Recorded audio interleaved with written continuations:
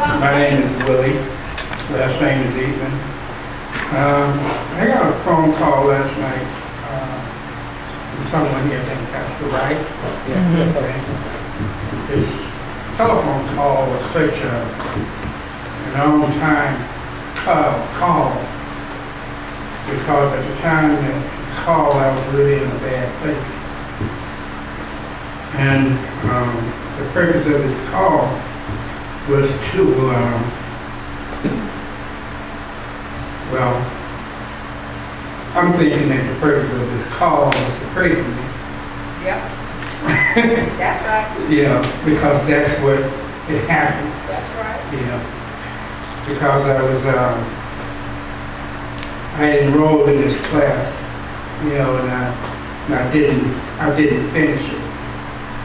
Because of something that was going on with me, I'm going to say it like it is. Say it. Because of a warfare that I was in and didn't know how to deal with it.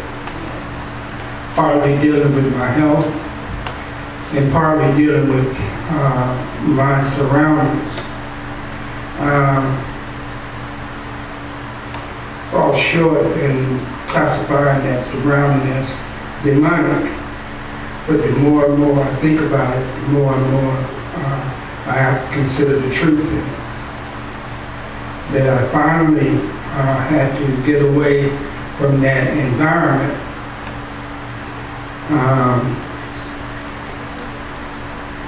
So I eventually got away from ministry completely.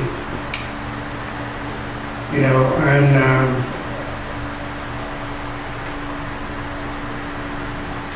I was convinced to complete what I had started here.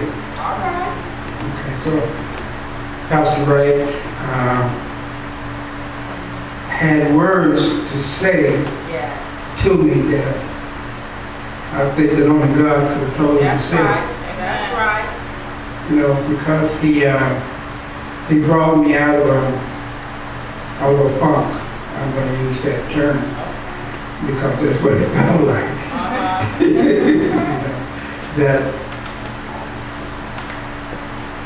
that I could come back and be renewed, reestablished, Hallelujah, restored, so to speak. And on my way here, for some reason or another, I got lost. I was supposed to be here an hour ago. I left in plenty of time to get here an hour ago. But my mind was telling me that I didn't need to go the way that I knew that I could go a different way. That way up in Orange County, around the borderlines of La Mirada in Orange County. So, you know, that's really one of the reasons I'm late now. You know, so I'm here, you know, like recognizing the spiritual warfare and why it is happening. You know, it's something that we as believers and ministers of the word can sometimes take it in negative ways. But we have to look at God and say that God knows what he's doing, and I have to see God in whatever it is that's happening. So I was discouraged many times to turn around and go back home. But it's like everything else that's dealing with me now that I have to really and truly press. Amen. Well,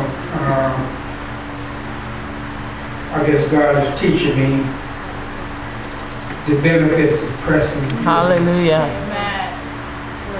You know, and I'm looking forward to getting back into the class and completing it.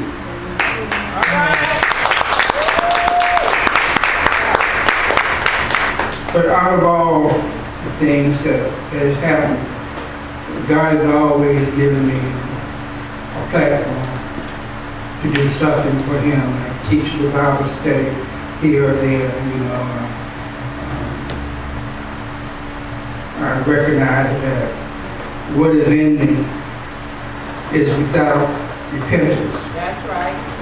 And that God would put me, well, I'm not just limited to me, but to anyone who desires to uplift His name.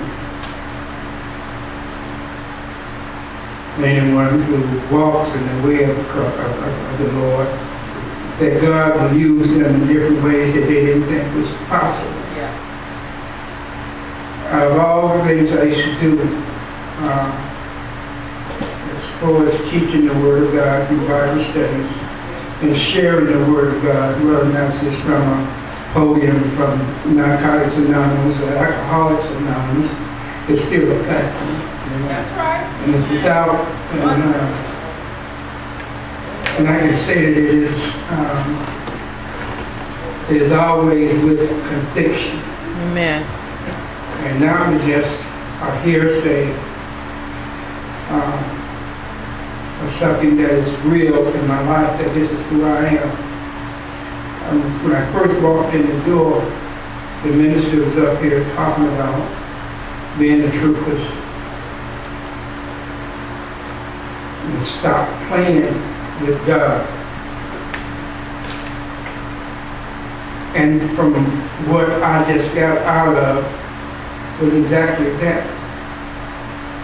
People playing with God and playing church. This is a place that caters to hurting people. People that need to see Christ in us. And that's one of the reasons I was going through such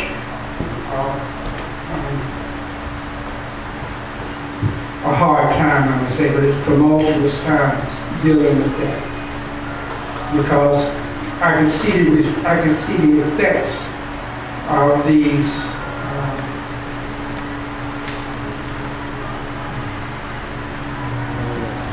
people playing with God and playing church, that they couldn't really get any positive response from them. But anyway, I'm here now. I received the word from Pastor Wright last night. He touched my heart. Amen. And I think that it can only, something that can only come from God. Amen.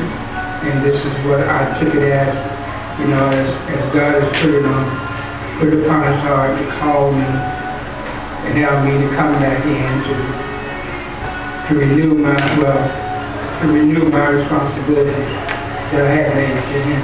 Amen. So here I am as an obedient child of God, ready to be restored. Amen. Thank you for that.